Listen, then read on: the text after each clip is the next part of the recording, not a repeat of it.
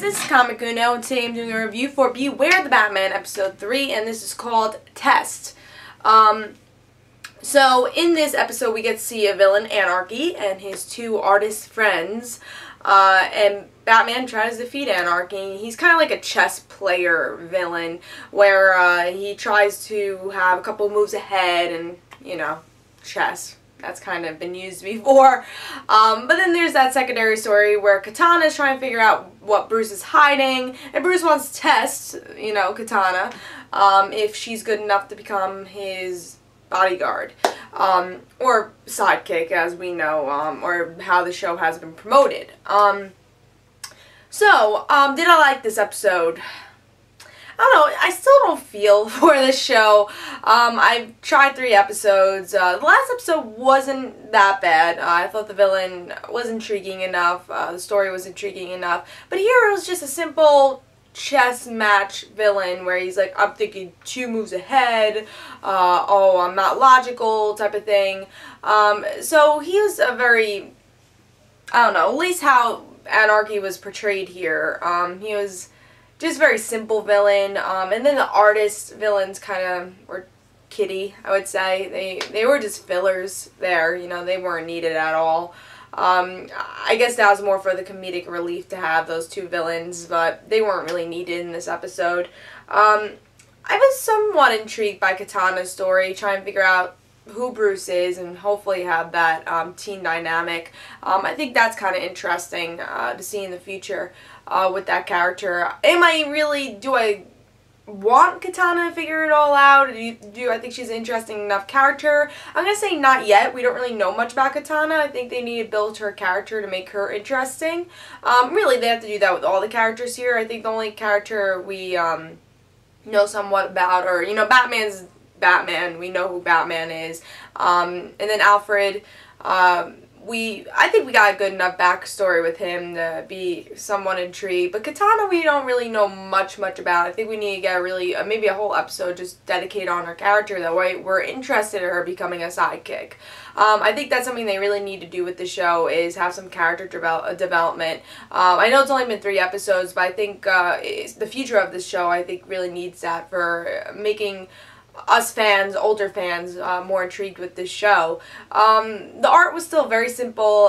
There was a really crazy scene with the Sky Rams in this episode, and it could have been really detailed, but there was a lot of detailedness in the front, like, you know, the Nair part of the picture, but then the background was just very simple and not really detailed. So the art's not great here. The fighting's pretty good, and one thing did make me laugh, which I always want to see with these Cartoon Network shows. I love seeing that good comedic relief with good action. And I did get to see one joke that I did laugh at, where one of the artist people had a saw, and it is like a powerful saw. It is one of his weapons, and he attacks it to the Batmobile, and Batmobile destroys it. I thought that was so funny. So I like that scene. You know, there was some comedic relief there, and Alfred had some comedic relief.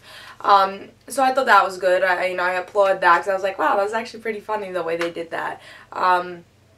Physical comedy, I guess. So I did like that. Yeah, it was okay, though. I actually liked the last episode a little bit better than this episode. I still don't see where the show's going, though. I don't know if I'll really be a fan of it. And episodes I am bored at. Like, I don't really get excited to watch the show. So I am going to tell you guys, I'm kind of done with the show. I gave it 3 episodes to try. Maybe if I hear good things from the show, I'll watch it again. Maybe if the story gets more developed, if the characters get more developed, or maybe like a cool hero or villain joins the show, then maybe I'll watch it again. But right now, I think I'm going to take a break from the show, probably not review it or anything. But tell me in the comments below, are you enjoying it? Do you think I should give it a couple more episodes try? If I maybe get enough replies, maybe I'll do a couple more episodes. But honestly, like, I actually prolonged this. I taped it, and I did it at like 5 o'clock because I just didn't want to watch the episode. I was just like, I wasn't excited about it. I was like, oh, you know, Beware the Batman's on today. kind of have to watch it. It's not like, oh, Beware the Batman's on, I'm excited to watch this and turn on my DVR and watch it. So I feel like that the show doesn't really have that grab for the fans, like, wow, I'm actually excited. There's nothing there to make me excited about it yet. But tell me in the comments below, did you like this episode? I liked the last episode a little bit better than this one. Anarchy was just a very simple villain, and then the other two artist villains were, but you know, Katana had a good story here, which I was interested in. But other than that, I don't really feel there's that big of a plot here, or big of a lore to make me watch more of this show. But tell me in the comments below. Hope you guys enjoyed. This is Comic Uno, and I will see you guys later. If there's other TV shows you want me to review, maybe I'll review those instead. I don't know. I'll see what other shows are. And then, you know, summer, you don't have as many shows. I still have Teen Wolf, so that's good. But you know, once September comes, I'll be reviewing more shows. But I don't know, Beware the Batman, I give it a try. And Hulk Smash is coming out soon, too. I just need some cartoons, you know, I need some good cartoons. I really, there hasn't been any since Young Justice got canceled, at least things I've been interested in. But I hope you guys enjoyed, and I'll see you guys later. Bye.